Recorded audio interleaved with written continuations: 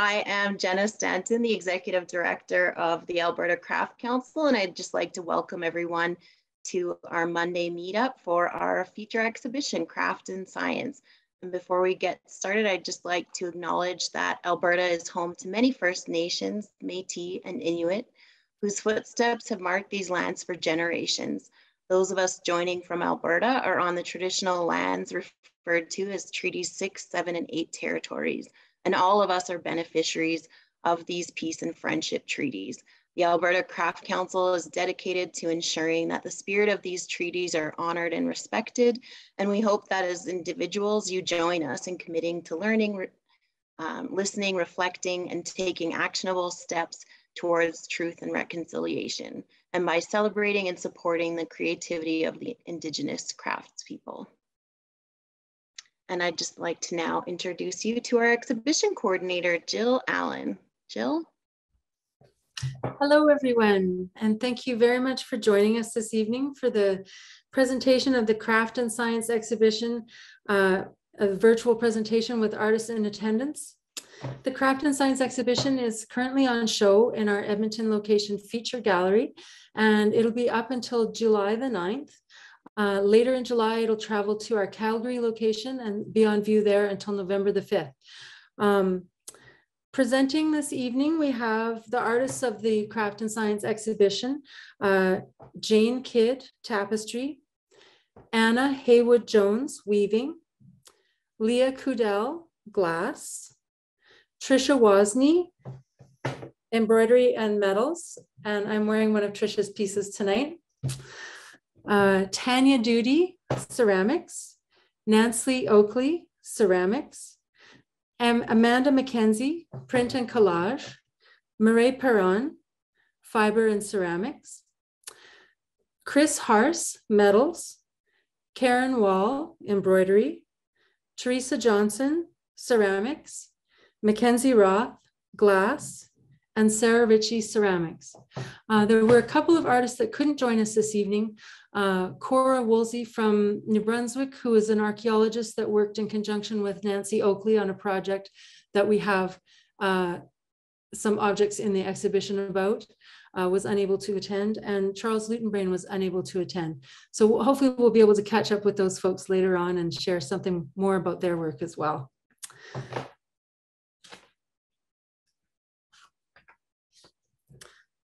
All right, so the first part of the presentation will be PechaKucha style presentations that were pre-recorded by the artists that are participating. And then partway through, we'll change to some live presentations. And so I hope you'll just bear with us at that transition. It'll take a couple minutes for us to switch gears.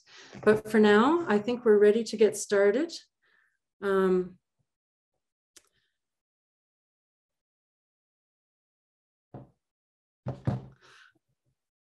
Take it away. The Alberta Craft Council is the provincial arts service organization that develops, promotes, and advocates for fine craft in Alberta.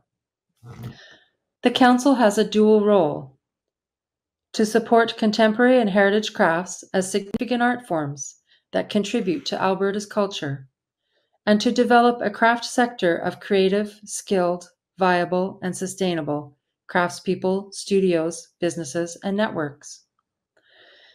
In operation since 1980, the Alberta Craft Council promotes craft in Alberta by operating 2 gallery and shop locations, one in Edmonton, one in Calgary, by operating the largest public gallery in the province dedicated to exhibiting craft arts, and organizing 15 to 20 exhibitions each year, by running 2 gallery shops that market work from 150 plus established emerging craft artists, by educating and informing the public and offering craft tours and fun opportunities to be creative together, and by creating publications, marketing ventures, and awareness products to members and the public.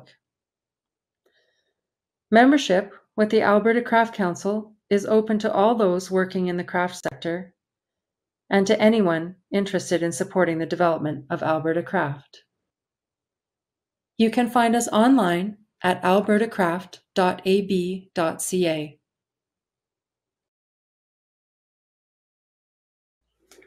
The Craft and Science exhibition at the Alberta Craft Council Feature Gallery in Edmonton, Canada, is an exploration of the intersections between science and craft. The exhibition runs until July 9th and will then travel to the Alberta Craft Gallery C-Space in Calgary, showing there between July 23rd and November 5th, 2022. As we prepared the call for Craft and Science, we asked ourselves the following questions. How do these two practices influence and support each other? In what ways has or does science impact the way we work as craft artists? How does working with a craft artist improve scientific research? How does scientific research inspire craft artists? What are the similarities and differences between the two fields? What is the role of imagination in science? What is the role of structured method in craft? Both craft and science are efforts to learn, to question and test what we already know through trial and error. Both serve to expand our understanding and appreciation of the environment and materials around us. Through haptic activity, craft artists become experts about their materials and form, relying on traditional methods and knowledge as groundwork for further discovery and expression. Likewise, scientists study traditional methodologies and a canon of historical research in order to push forward to new understanding and revelation. Both scientists and craft makers begin with an imagined goal or a problem to solve and set out to prove and test their ideas. Craft makers look to scientific and technological advances to improve their results with the materials and methods they use, and to reduce their footprint on the environment. Through science, we have arrived at a new understanding of the effect of craft processes have on our bodies and environment. As we learn and better understand our materials and processes, do our ideas and imaginations about new possibilities and future works grow? Scientists sometimes invite artists to collaborate in their research in order to have a different perspective and to benefit from the experience that comes from a dedicated studio time, empirical knowledge. How do these working relationships change and improve outcomes for researchers? Does a craft perspective also contribute some poetry to the outcomes of scientific research? In the Craft and Science exhibition, we have examples of craft artists and researchers working together. Craft artists who have been influenced and inspired by science and scientists, craft artists exploring imaginary science, and craft artists whose works are used in scientific applications and for scientific explorations. While we have many and various approaches represented in the exhibition, there are yet many more in existence. Thank you for joining this evening to explore this exhibition together online virtually.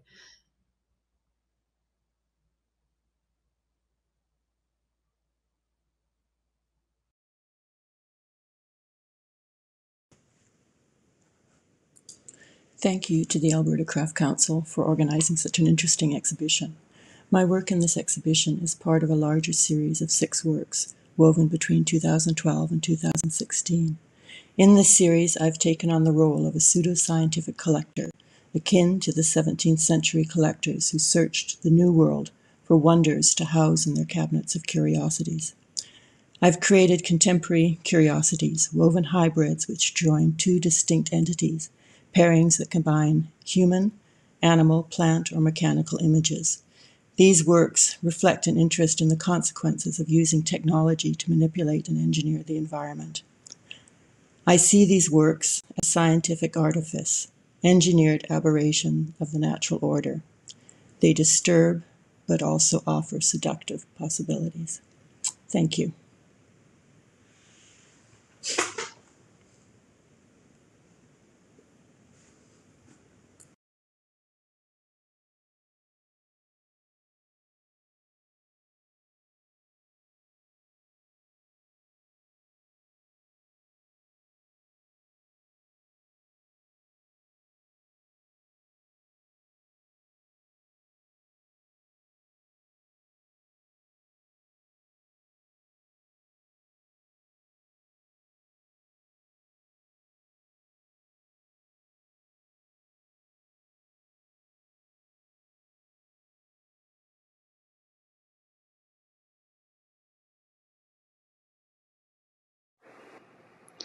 Tinctorial cartographies is an excerpt from my MFA thesis project, which was created in Mi'kma'ki, the ancestral and unceded territory of the Mi'kmaq people, known colonially as Nova Scotia. In botanical nomenclature, tinctorial is used to denote plants with dye-bearing properties, while cartographies refers to the art or technique of map-making. The project emerged from the desire to create a local lexicon of color. Over a 12-month period, I researched and harvested plants growing across the region. The project grew to involve an intuitive approach, wherein fieldwork would reveal significant plants within an area, and their dye-bearing potential would be discovered upon extraction in the pod. As a white settler and newcomer to Mi'kma'ki, the complex cultural and botanical history of the region was largely unknown to me. Over the course of the year, I began to learn and see that the presence and absence of plant species told stories of European colonization and exploitation, extractive economics, as well as human and vegetable resilience. As an artist rather than a botanist, my interest in plants is materially, conceptually, and aesthetically motivated. I'm fascinated by how they occupy space, how they move alongside human migration, and how in their patterns of growth, plants express the social, political, and environmental forces of the past and the present. The project in its entirety includes over 150 hand-woven and dyed textile swatches. Each swatch was woven with linen, cotton, tencel, silk, and wool in both warp and weft. The fibers were mortanted prior to weaving, therefore each swatch was off-white in color until it was placed in a single dye bath, and then 225 blocks of color emerge. To explain the swatch composition further, each of the 5 fibers is represented using 3 mortanting variables: potassium aluminum sulfate, ferrous sulfate, and no mordant. So in each swatch there are 3 groupings of 5 fibers in both the warp running vertically and the weft running horizontally. Starting vertically from the left, we see the unmortanted section of the swatch. This is followed by the alum mortanted section, and finally the iron mortanted section, which is kind of gray in color. This configuration is mirrored in the weft as well from top to bottom. So the first 5 fibers have no mordant, the next 5 are mortanted with alum, and the final 5 fibers are mortanted with iron. The dyed swatches become complex chemical records, as each fiber in mordant interacts with a given dye stuff in a unique manner, thus creating a color field of reactions and relations. In a way, the resulting swatches merely stand in for their source plants. As the botanical body is transposed into a textile articulation, it commits the plant to material memory. The process gives the botanical body new form. However, in doing so, only one element of its perceivable self is made present. As the living complexity of the plant's being is lost in translation, it enters into a lexicon of color. The swatches held in tinctorial cartographies offer a mediated encounter with plants, within a systematic vocabulary that sits outside of taxonomic classification. It is a method of organization that endeavors to subvert the notion of absolute knowledge and proposes another way of representing, considering, and relating to botanical existence.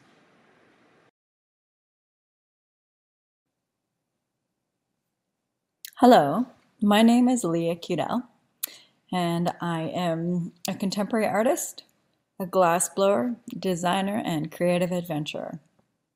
Over the last 15 years, I've had the opportunity of working in art studios all around the world. One of my most interesting experiences was being on the Netflix show Blown Away. This picture was taken from the show, and then it was put through Photoshop and changed slightly. So take a good look at this photo and see if you can notice anything off about it before I move on to the real photo. This is the actual photo before going into Photoshop and used as the Netflix cover photo. I thought this was a great segue into how craft, science, and technology often get completely mixed together, and that in itself inspires me in my art practice. One thing I really love is how technology can be used within craft to connect people and to show connection. This piece is called I Really Feel Like We Have a Connection, and it's made using plasma neon. So when you touch the bubble with your lips, the light goes from your touch to the other person's touch. So what is plasma neon? Plasma neon essentially is a glass sculpture that is bombarded and filled with gas, and then it is electrically charged to create different colors inside the sculpture. And then it also reacts to your touch. This piece is called Drinking Light, and it is featured in the Alberta Craft Council Craft and Science show, currently showing. And it basically, when you drink out of the cup, the light goes towards your touch, so you get to experience drinking light. I also really enjoy using electronics and that type of science within my art. These cups right here, they have microphones in them and they have sound sensors, so the lights will sync with the sound in the room, creating these incredibly fun party cups. I also enjoy mixing a lot of different types of mediums and creating things that can be highly personal. This mug perfectly fits all of my fingers, and the rings are all made to slide only onto my hand, creating this incredibly personal experience with a vessel. This project was a group project I created in Denmark with people from around the world, and it's called the Beer Beard. So it's taking beer drinking and vessel making and flipping it upside down into new creative and innovative ways. I also really like to explore the social science of psychology within my art practice. These are glass bubbles that I would take out to a pub and ask people to take photographs with me holding the vessels between their mouths, highlighting that negative space between people. This artwork creates a moment of experience with another stranger, with another person, and it really highlights that absent space between you and really focuses on this a moment of interacting with somebody that you've never ever met before. This piece focuses on the psychology of intimacy and what happens when you are completely face-to-face with somebody in an enclosed bubble, and what that moment feels like, what that moment of sharing breath with another human feels like. Especially in the last couple of years, the spaces between us have been highlighted more than I ever remember them being highlighted. That's really made me think a lot about this piece and what it's like to really share breath with people and just all the implications around that lately. This piece is called Let's Not, and it's about the idea of not being physically intimate with people. I find that our current culture, so much is over-sexualized, and I wanted to see what would happen if I tried to make a piece that talked about the opposite. If you try to talk about the opposite of something, does it still end up talking about the original topic in the first place? So like, does this piece, even though it's talking about not being physically intimate, does it actually portray this idea of physical intimacy? I like creating art that makes us think about the world and think about things around us and think about how we interact with different spaces and different people. This piece is called Unlanded, and it was created in New Zealand.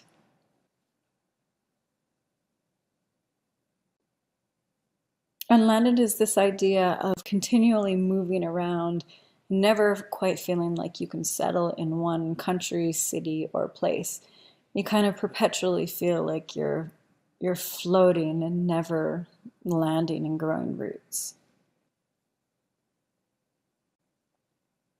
A big part of my life has been spent traveling around and moving to different places and different countries and never really quite landing or feeling like I fit into that place, and then coming back to my home country and feeling now that my home country is foreign after living in other places. This piece is called The Space Between Myself and I. It's a giant, large bubble with an imprint of myself on either side. And the more I look at it, the more I realize that it could be an imprint of anyone, and that it's simply just highlighting the spaces between us and our relationships. Thank you for coming to my PechaKucha talk. It was great telling you guys a little bit about my art practice. You can find me in many places online: Instagram, Facebook, website, email. I would love to hear from you, and I'd love to connect. Yeah, so come say hi. Thank you. Bye. The works I made were the result of a great opportunity I had through mentoring Artists for Women's Art and the Neuroscience Network of Manitoba and the Buehler Gallery, where 5 artists collaborated with 5 neuroscientists over a year. This is a lab coat showing neuron activity. I used women's lab coats, the more stained the better, to show the important work done by the women. Here I've represented the research work of Dr. Sari Hanala, who is the neuroscientist who obtained the coats for me, and I used many of the stains as starting points for the nuclei of the neurons. Additionally, I made her a lapel pin for this coat, and the lapel pin is made from sterling silver that I had carved in wax first and had cast, and I created a gem in there with just a little agate stone. I also used vintage collars to show the work of historical women in neuroscience, and here I'm at work on one collar about glial cells, and you can see the picture I'm using to reproduce the embroidery.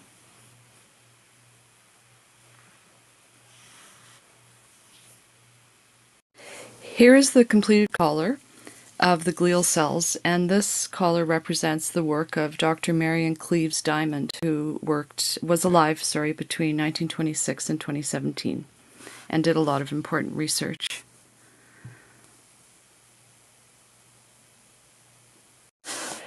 This is an image of a hippocampus and my beginning work on the embroidery of it onto this collar. I'm using gold thread and black thread, and I'm just transcribing what I see from the image I got off the internet. Completed work of the hippocampus, and this work is in dedication to the 2 neuroscientists who worked on important research about the hippocampus, Dr. Brenda Milner and Dr. Suzanne Corkin. Here I'm beading on felted material for another collar, and I'm using gold and black beads with some color variation to give it more texture. And the picture on the right shows the image I used. Here's the finished collar, and this collar is dedicated to Dr. Mary Logan Reddick, who was the first African-American woman scientist to receive a fellowship at Cambridge College, and she was the first female biology instructor at Morehouse College. Here I am at the Buehler Gallery in Winnipeg, Manitoba, with the 5 collars, the complete set of the collars, and at the bottom I have noted my Instagram account. Thank you for listening, and I hope you enjoy the work.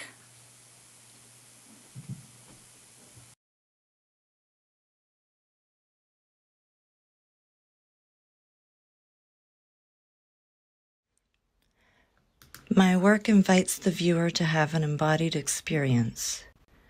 With clay and ceramic objects, I explore strategies of embodiment and connection with the potential for shared experience. Interaction, participation, and the activation of objects through gesture ground my practice. Through attentive gesture making, my performance-based work asks, what more can objects do? Seeking new functions for handmade ceramic objects has extended my practice into new territory, extending into the realm of the poetic. But always, in my seeking, paths are traced back to the body.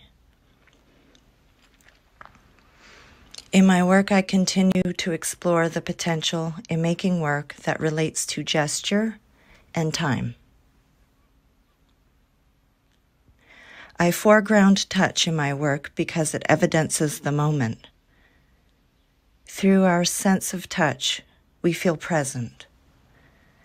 Touch is direct experience.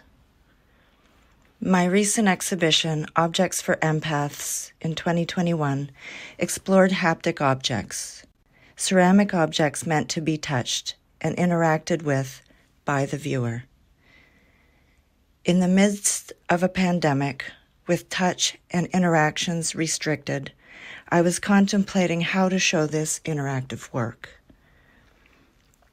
It was then I became aware of ASMR and the genre of video widely available on streaming platforms that delivered ASMR content.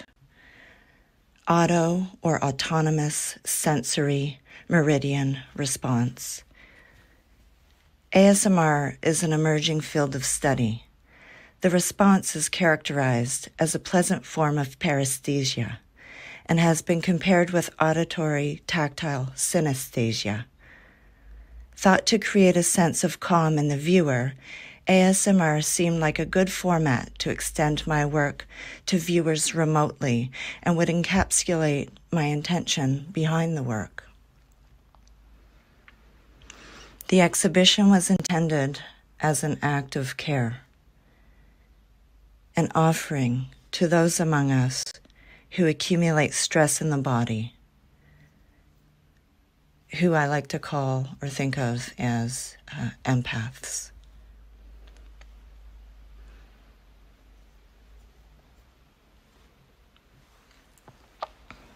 I'm Tanya Doody, and thank you for listening.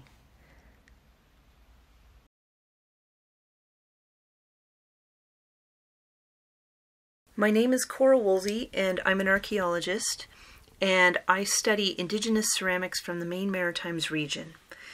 And what I mainly do as an archaeologist is look very carefully at the ceramic pieces that come out of the ground to try to get as much information out of them as I possibly can. So we look at what we call attributes, so all of the different properties that the ceramics can show us. And this tells us about how the ceramics were made and what the needs were that people were trying to meet. So this is a painstaking process of getting these ceramics out of the ground very carefully, layer by layer, and taking that information and then looking at what the pieces actually look like and what they reveal about how they were made, what mistakes were made, so if they were overfired, how people were forming the pots and decorating them. And I look very carefully at how decorations and other attributes changed through time. And I also look at the microscopic level to try to understand firing temperature and what the ceramics were specifically made out of. And a big part of my work is to try to take these ceramics and reconstruct what they would have looked like when they were just recently made. And this, I believe, helps us to understand the immense skill that people were using in the past.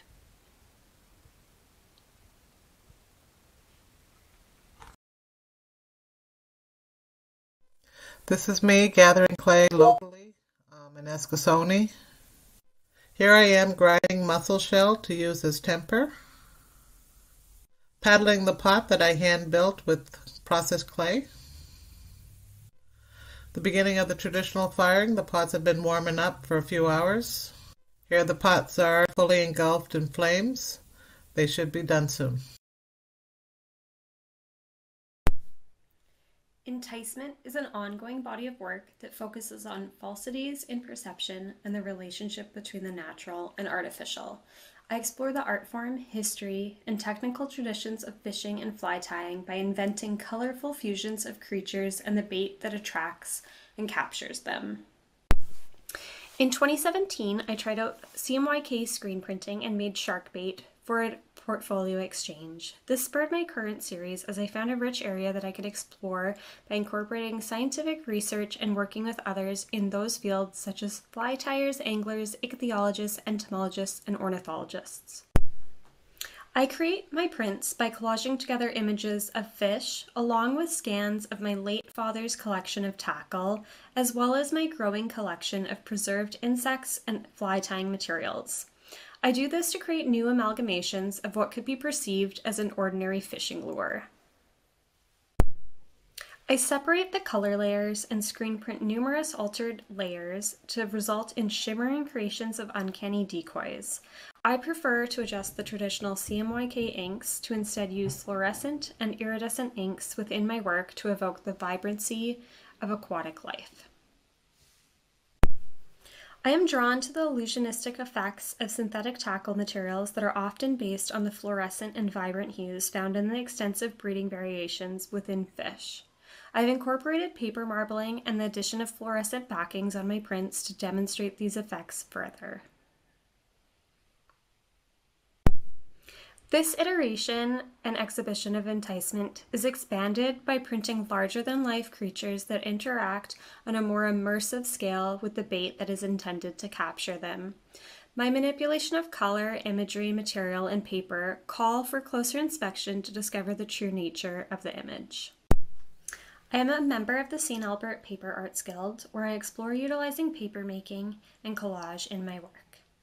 In a number of my prints, I have areas of paper manipulation, such as where I have hand-spun washi papers and intricately cut paper of these prints to make them come to life and be sculpturesque.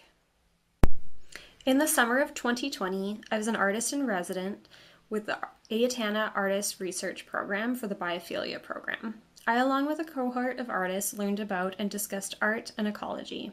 I spent time collecting insects, photographing, and using a digital microscope and looking at my environment more closely. Currently, I am in Maine at Appledore Island as the artist in residence at Shoals Marine Laboratory. I am researching and creating my own work while learning amongst undergraduate students in the area of sustainable fisheries, marine mammal biology, field ornithology, and marine parasitology. This body of work, enticement, allows me to expand my web of questioning into broader areas of ecology and contemplation. I'm very eager to delve further into this research and see where my work takes me after a return from this residency and from exploring the coast.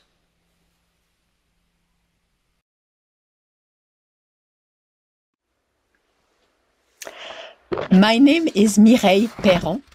I am the founder of the Laboratory of Feminist Pataphysics. Pataphysics was invented by Alfred Jarry at the turn of the previous century. Jarry describes the discipline of pataphysics as the science of imaginary solution. Pataphysics remained predominantly a male domain. To remedy this evident lack, I founded Feminist Pataphysics to promote the reinvention of gendered science through fictive narrative.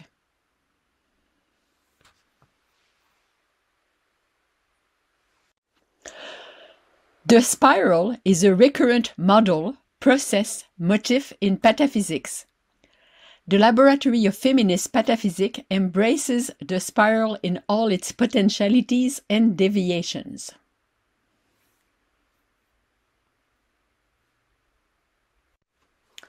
The Laboratory of Feminist Pataphysics is a social experiment that masquerades as work of art and/or events.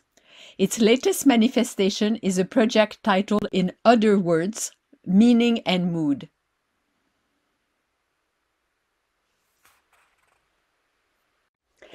This is an experiment with extruded fiber clay and French knitting, where each method and material translate the other the best way they can.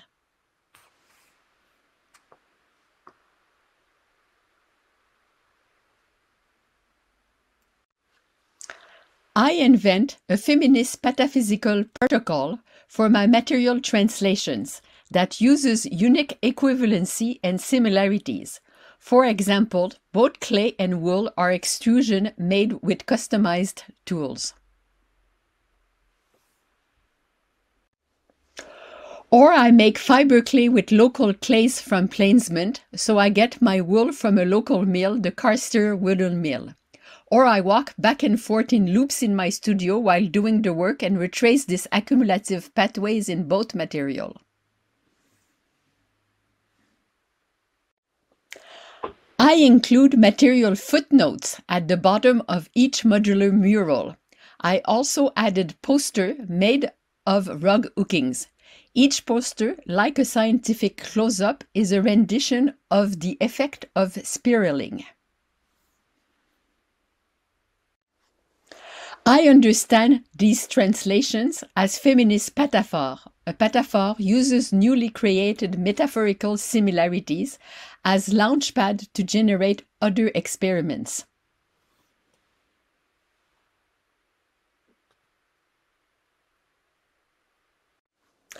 I look forward to more feminist pataphysical experiments with the Alberta Craft Council.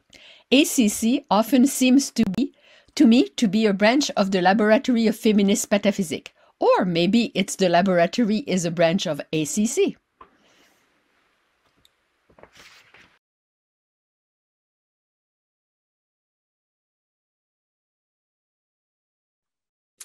Okay, so now we're going to switch over to the live portion of the evening.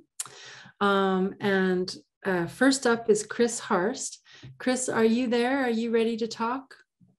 You can unmute. I am. You are. Excellent.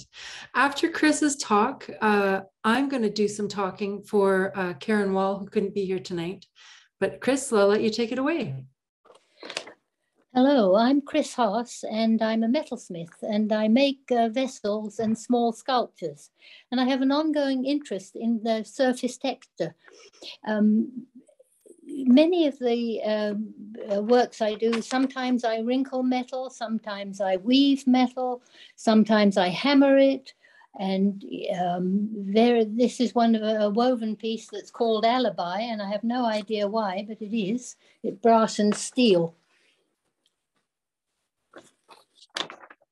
In the past, I've done most of my etching with a surface texture with photoresists and etched in ferric chloride, which I find to be very, not eco-friendly. So I was looking for the Craft and Science project to find a way to make a more friendly etch with less toxicity.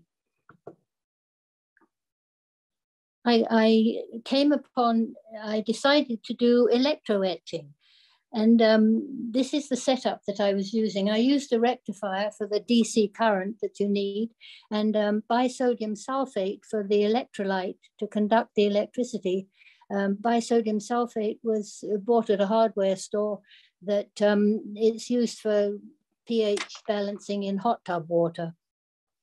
We tried many samples, many comparisons with different electrolytes, with different resists, compared them to ones I'd done before and did more experiments with them. Around my studios in the rural foothills, and many wild geraniums grow there. And so rather than a photo etch, I decided to use a design for a resist from nature. And so is a picture of the wild geraniums that grow all over the place. This is how I put the design on the plate. On a prepared plate, I stuck the geranium leaves in a desired pattern, painted over the top of them. Before the paint is dry, I took off the leaves and drew the details of the veins of the leaves in with paint pens. This is a picture of a photo etch done, etched in ferric chloride, which is a very precise etch. It's a nesting set of 5 bowls. But so you don't get such a precise etch if you do use natural materials. So you get something more impressionistic. This is actually also etched in ferric chloride. It's wild strawberry leaves, also from around my studio. And it's obviously more impressionistic than the photo etch. But compared to the piece that's in the Craft and Science project, they're very compatible. The electro-etched wild geraniums compare favorably, in effect, to the ones that were done with ferric chloride. But there's a lot more work to be done with exploring different resists and etc. Thank you.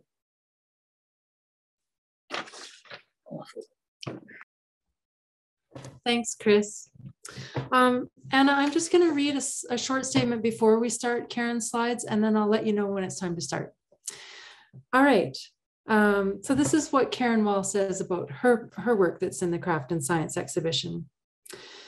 In my embroidery works, reflecting anatomy and others stylizing computer circuit boards, I am combining technological, organic, and craft modes of information in order to reimagine, on the one hand, the microbiological in a time of viral panic and pandemic transformation of social, economic, and political relations.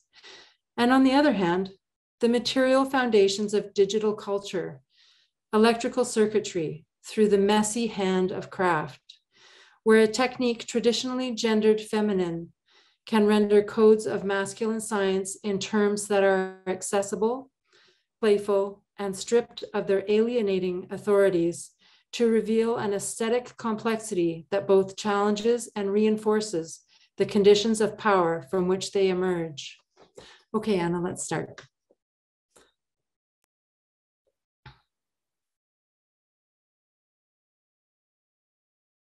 Karen Wall is a multimedia artist who is also involved in academic pursuits. Just as science codes meaning through regulated languages and imagery, stitching follows certain patterns and processes that allow new meanings to emerge from simple shapes, lines, and motions.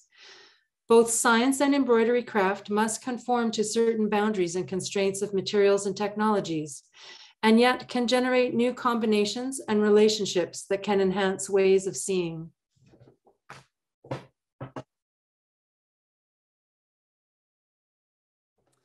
All right, our next presenter is Teresa Johnson. Teresa, are you there? Are you unmuted?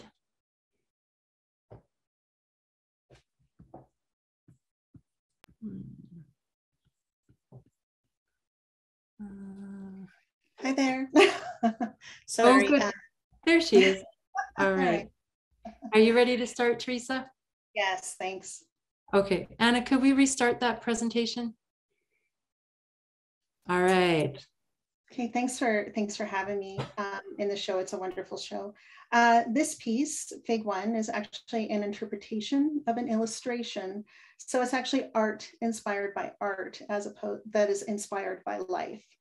So what I've basically done is created a three-dimensional life-size illustration of a frog dissection and kind of frozen in the dissection period.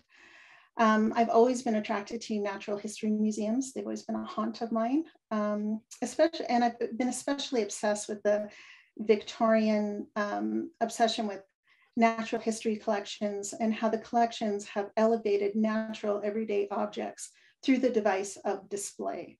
So I've actually used the same kind of museum vocabulary with the framing device. The interchangeableness of art pieces with these everyday collections kind of commands the same level of attention to be observed, preserved, studied, admired, to eventually inspire, then being reinterpreted by either artist or scientist. I wanted to freeze the art of discovery with that familiar shared experience, the universal vocabulary, the frog dissection, which almost everyone has been through, and whether it mortified you or made you extra curious, everyone has that experience.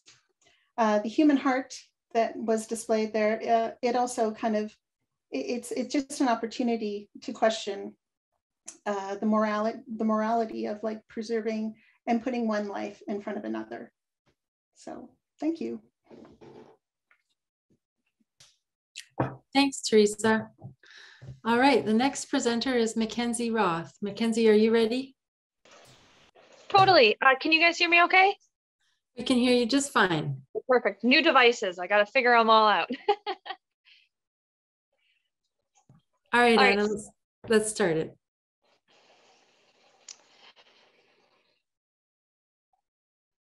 Is it coming up there? I'm not seeing. Oh, there we go. Hi, so my name is Mackenzie, and today I'm going to be walking you through kind of my creation and inspiration for this ongoing installation work that I'm doing called the Cambrian Revival. So throughout my years of practice, I am a recent graduate of the Alberta University of the Arts, and starting in my earlier years at that university, I started developing a praxis where I aim to make the unintelligible tangible by exploring different elements of the void. So from microcosmic horrors to the more vestigial beings of Canada's biological history.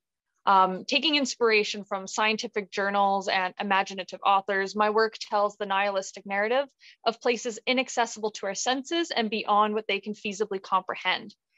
This whole body of work started with the piece that's on the screen here, which is an opabenia. It is a Precambrian creature. And once I started working on this, it kind of just, the rest of the project fell into place. As a Canadian, I take great pride in my heritage and country. I found it intriguing how fossils such as the Burgess Shale don't hold a greater significance with our identity and history as Canadians. Growing up in a city bordering on the Rocky Mountains, I've always felt a connection to nature and what it conceals. It is within these Rocky Mountains that scientific treasures such as the Burgess Shale are found. And these discoveries are changing and shaping how we view evolutionary history, thanks to writings of, authors like Stephen Jay Gould. The Cambrian explosion and its discovery has been absolutely fundamental in understanding evolution and the development of life as we know it. However, it's not really a feature often spoken about when highlighting the quote unquote attractions of Canada. So within my practice, I'm aiming to create works that bring light to these fossils through a sort of editorial illustration that aims to educate and fascinate. These works always begin with a spur of inspiration, usually from something I read about or an illustration that I see. For instance, the opabenia, this creature that I've been fascinated with ever since I was little, seeing them at the Royal Telrow Museum, and it just kind of went on from there. And then from that point, I began sketching and mocking up the creature, trying to learn as much as I can about their anatomy. This is accompanied by further research about the fossils. And then with this information, I get to plan how to best create the creature in order to educate and mystify. I really want every piece to become a spectacle of sorts that viewers can then use to learn and become appreciative of.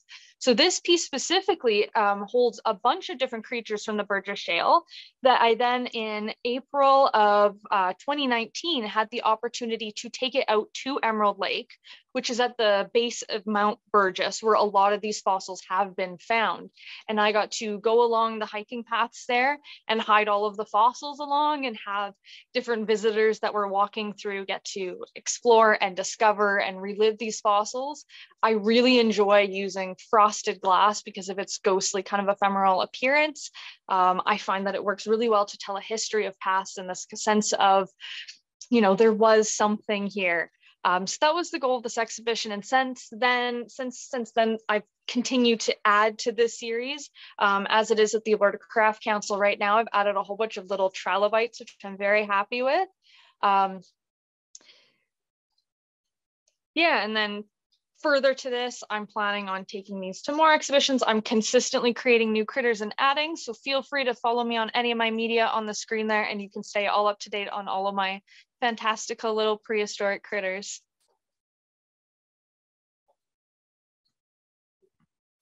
Thanks, Kenzie. That was great. All right, our next presenter, our final presenter is Sarah Ritchie. Sarah, are you ready to unmute and tell us about your work? I should be good. I'm here. Anna's getting everything ready and we'll start shortly. Sounds good.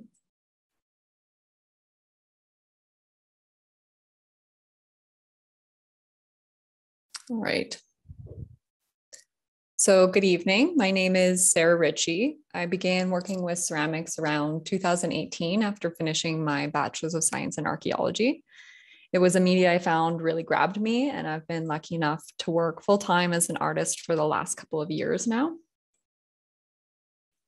I've always been very interested in critters like bugs, bats, snakes, and so on, and I incorporate all of these into my work.